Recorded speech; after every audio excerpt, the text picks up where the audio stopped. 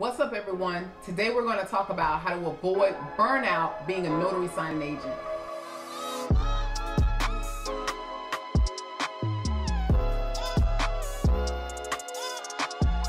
Hello everyone, I'm Clarissa. And I'm Lee. And this is the Married Notary Show. Thank you for tuning in. Again, like I said, we're going to be talking about how to avoid burnout as a notary signing agent.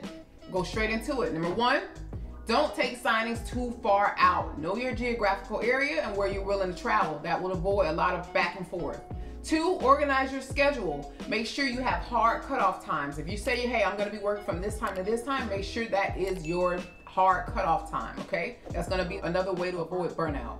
Number three, you're going to commit to taking off at least 1 day per week. Now, that doesn't include your weekends unless that's the day you normally will work. Commit to taking that 1 day off. It's going to help you catch up with your errands. It's going to help you get things done around the house. It's going to help you spend more time with your kids and family and things of that nature. So number four, it's going to be limiting taking last minute signings.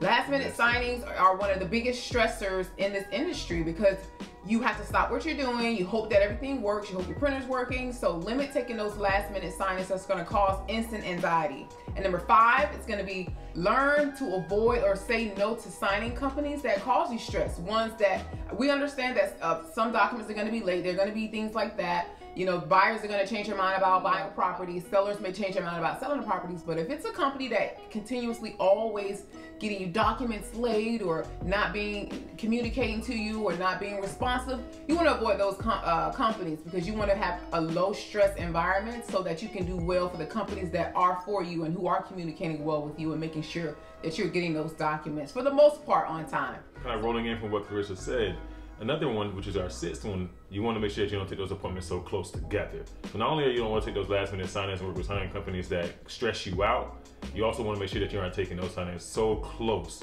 A lot of times people book out, they're trying to maximize profits. But if you try to maximize profits too much and you book so close, what can end up being an okay day can turn into being late to every signing after that. Number seven, you want to make sure that you spend more time with loved ones. Yes. Now this is very important. A lot of times as business owners, we focus so much on just making money, on grinding, on all the hustling, or I'll sleep, I'll vacation when I die.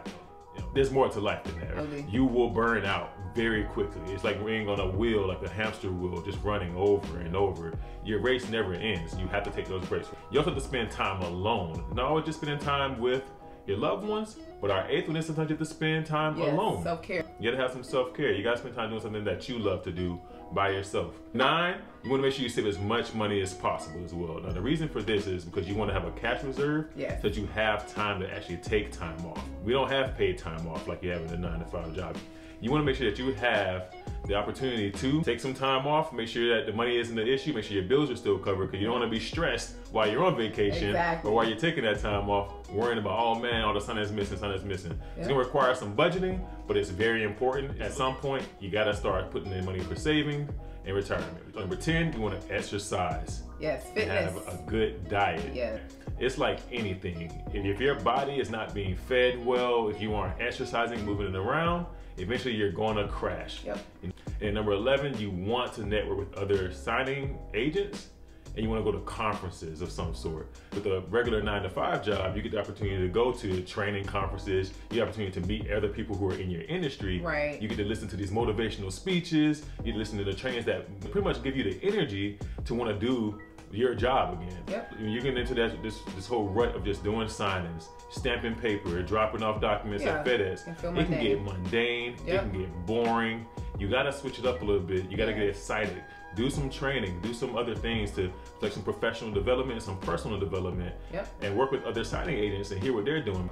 Listen, burnout is something that we've all experienced. I mean, we're literally just coming out of a burnout season. We had those days where we're trying to find a motivation to just get up and go do a signing. We love what we do, but there's those days you're just like, man, I just want to lay here. And it's not that, you know, we're lazy. We're not lazy at all, but you can be burned out. And so there's a difference. And that's why we want to get you guys this information, because these are things that we implement daily so that we don't get to that burnout or that rut. So we're going to give you a bonus, okay? This is really important as well. So again, burnout is a serious thing. Mental health is extremely important no matter what job you're doing. So have you some friends and some loved ones you can talk to. Don't shoulder the burden yourself. The mental health is real. If you need to get a therapist, anything you need, talk to your pastor, whatever faith you may have. just have someone you can talk to and don't internalize all those feelings yourself, because in the end, your mental health is one of the most important things that's gonna help you be successful in this business. If you want a recap, we threw a lot of stuff out. We're gonna make you just rewind the video, all right? We're not gonna throw 11 different reasons, but we gave you 11 ways to avoid burnout that we found has been pretty beneficial for us. And you know, we hope you enjoyed the video. Till then, like, share, and subscribe, and we'll see you guys next time. Thank you, YouTube. We love you guys. Peace.